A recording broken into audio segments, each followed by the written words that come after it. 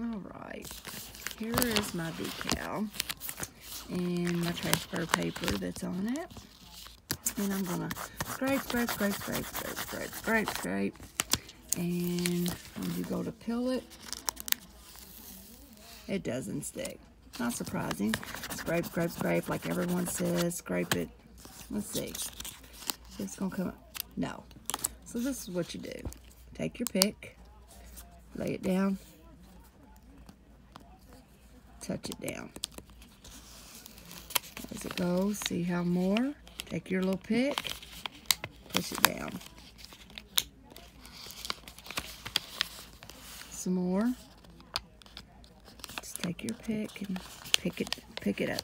It's kind of hard to explain it without having to show you that you have to take your pick and like start it. See how it does down there and again?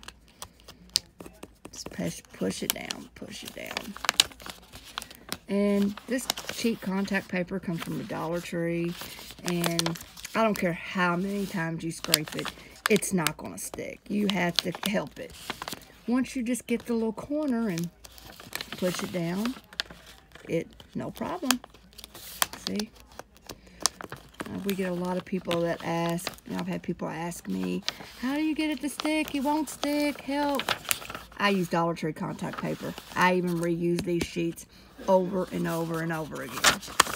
And it don't stick. I don't care how many times I scrape it. So, this needs a little help.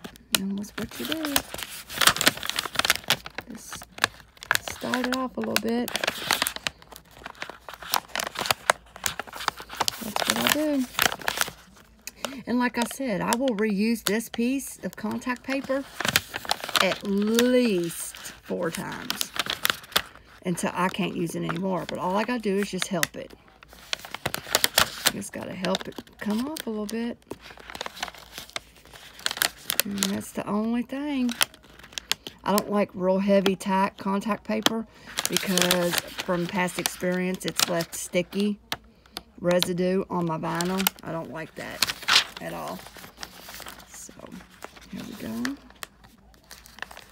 There we go. There we go. That's perfect. And there we go.